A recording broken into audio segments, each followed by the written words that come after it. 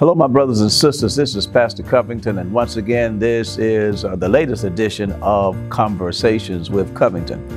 Welcome to each and every one of you. I hope you're having a good day. In fact, this is the day the Lord has made, and we'll rejoice and be glad in it. Well, you do know that we are late in the political season of 2024. Time is drawing nigh.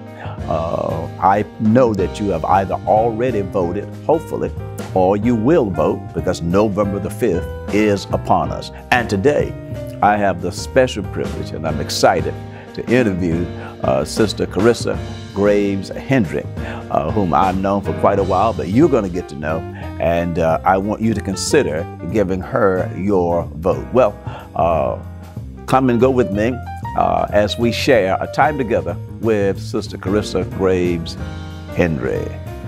Hello, Carissa. God bless you. How you doing? I'm doing good. How are you? Good, and welcome. Thank you. To Conversations with Covington. Thank you. Who is Carissa Graves? Who's Carissa? So I'm just your everyday person here in this county. My name, of course, is Carissa Graves, and I heard you refer to me as Carissa Graves Henry, which some people do know me as both. I am married to Reverend Dr. John Henry, and I have a beautiful daughter. I'm a married lady, and I serve as a first lady, but I also serve as a member in this church at Ebenezer. Been in the county here now for 24 years and love serving the community and the church. Okay. And you are running for what position? I am running for county commissioner here in Alamance County. All right. Now, tell us about your political background. Okay. So my political background started about 16 years ago. I'm actually formerly the mayor in Green Level, mayor pro tem, as well as a council member. About 16 years ago, one of the citizens came knocking at my door right before election and asked me, would I run for a town council member, to be a town council member? And I was thinking, no, I'm not really, like most politicians, they don't really feel like they have been politicians their whole life. And I didn't feel like I was a politician, but he saw something in me that he felt was needed in the political arena, and that's where it started. He asked me to run as a write-in. It was about 7 or 8 candidates in that race, and then I said, well, how do we do this in a week? Because it was about a week before election. And he said, we just go around, we talk to the people.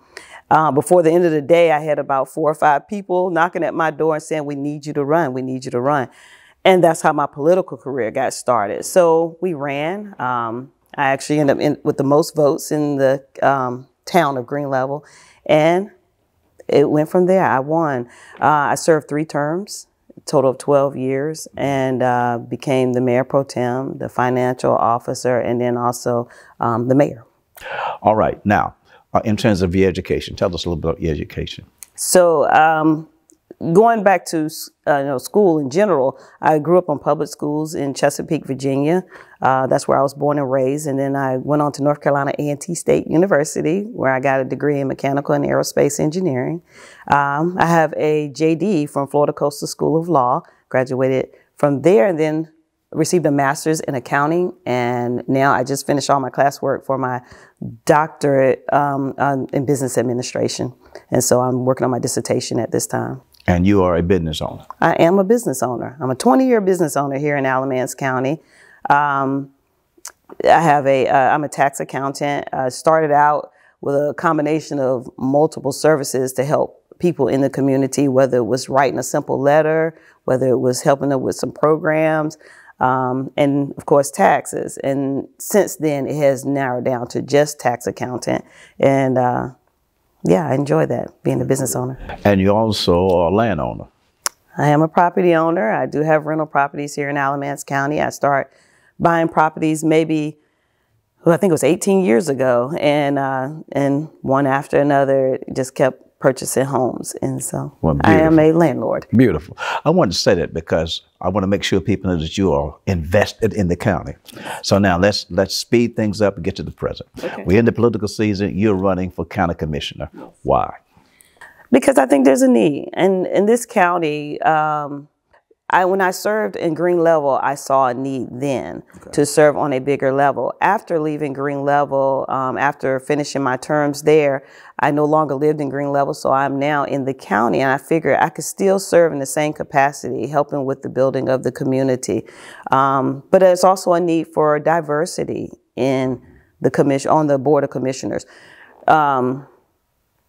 A lot of people ask me what role would I run for next, and I said, well, I don't know. And I saw this was most fitting for me to be able to make sound decisions, not only to affect me, but everyone in the county. I think that was one of the things I thrived on in Green Level. I was able to hear what the people of the community needed, and I think I'll be able to do the same thing as county commissioner. There are concerns that we all share, obviously, the school, having public schools funded properly and things like that. But there's so many infrastructure things, from small businesses, helping the homeless. I think I'll be able to serve and be a good ear as well as a good voice for things that are needed in this community. Okay. What is your why? My why? Well, I have several whys, but I would say my first why is public schools. I used to teach in Alamance Burlington school system. I taught at Broadview for 2 years as a 7th grade math teacher. And that was years ago. And I saw things that were not up to par back then. But now I have a 4-year-old, and she's about to go to school.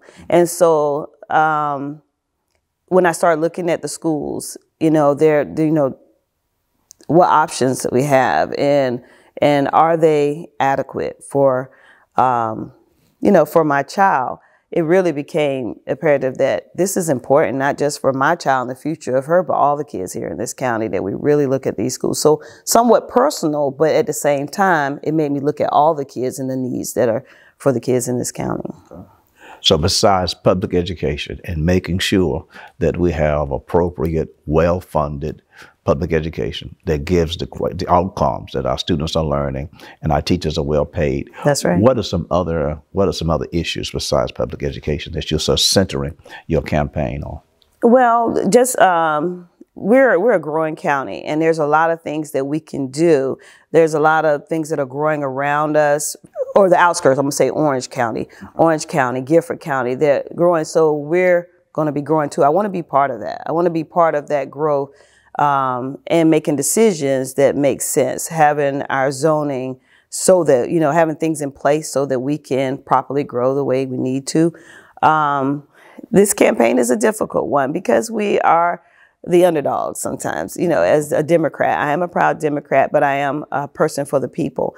The campaign is going good. I mean, we're getting out, we're seeing, and I say we, I'm seeing my crew of people as well as the other candidates that colleague candidates that are running.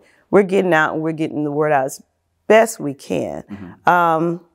But, there's some challenges. There's some areas that we were not able to reach, and hopefully we'll reach them in the next few days. Hopefully this will help, because I think besides my academic background, which puts me in a good place for this position, I think my personality as well as my ability to hear all, to be a person for all people, I think that's what we need. We need someone who's not so left or so right that they can't hear the needs of the people.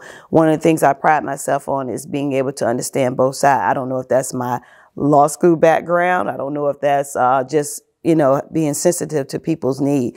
So why me? I think that I have the knowledge, the experience, the progressive thoughts to move forward in this county the way that people in the county want it to move. Okay, so you don't see yourself as an extremist?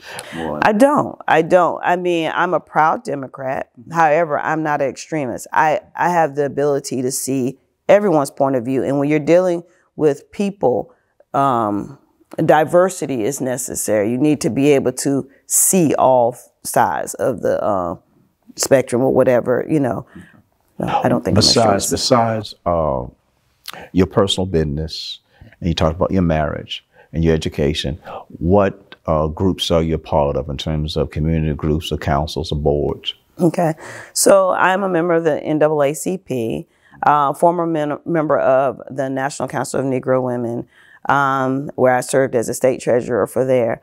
I serve on a board here at Ebenezer. I'm on the board of directors and the finance committee. But prior to that, I was part of Alamance County Transportation Authority. I was on that board for about 8 years.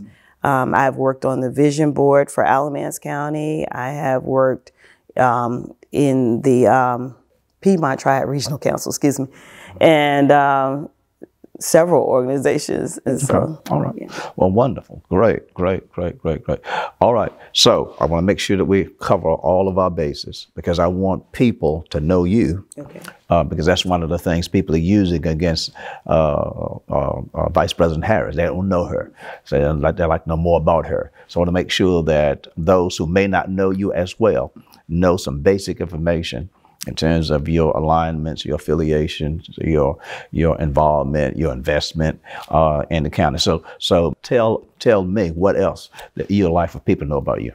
People should know that I am very committed to completing a job and understanding what's going on. I'm not as vocal as some people may or may not. When I say I'm not vocal, I'm not a big talker, but I am a strong listener, and I do the work. I do the work in the background. I research and get to the people I need to get to. I think if I became a member of the Board of County Commissioners, one of my first missions is to get to know the people that I need to be the bridge between, whether it's the school board or whether it's the senators or whoever I need to know. That would be my first task, to get to know those people and find out who are my resources? Who can help us get to where we're trying to go? Also, getting to know the other county commissioners the way that is necessary for us to work as a team. Because though we're running sometimes against each other right now, we are going to become teammates. And we're going to, whether we're a Democrat or Republican, we've got to work together. So I'll get to know them and what's important to them as well. Then the people that they are communicating with, I'd like to be able to put my input. My input comes from the community that I spend my time around. And then we can collaborate and come together and try to find solutions versus division. But I'm that person that I think can bring us all together, or at least try to. About me, just in general, I'm a hard worker. I obviously, am a business owner in this community, and that's hard. But I work hard to get things done. So if you don't know me, nothing else, I'm a hard worker. And so. All right. Well, thank you so much for spending time with me. Thank you. All right. Listen, God bless each and every one of you again. I've had the opportunity to talk to Carissa Graves Henry, and she is running for county commissioner. And don't forget, November the 5th, we need you to vote. Senator Raphael Warnock says that a vote is a prayer. So voting is both secular and, in a sense, sacred, because God made human government, and we are at our best when we participate in all that God has made. So therefore, it is your civic responsibility, and I would say your spiritual obligation, to go out and vote. And listen, consider Ms. Graves Henry. She is a hard worker. You heard her. If you have any other questions for her, want to get in touch with her, last thing, what do they do? So you can always go to my website. It's www.carissagraves.com. You can also find me on Facebook at Carissa Graves for Alamance County Commissioner.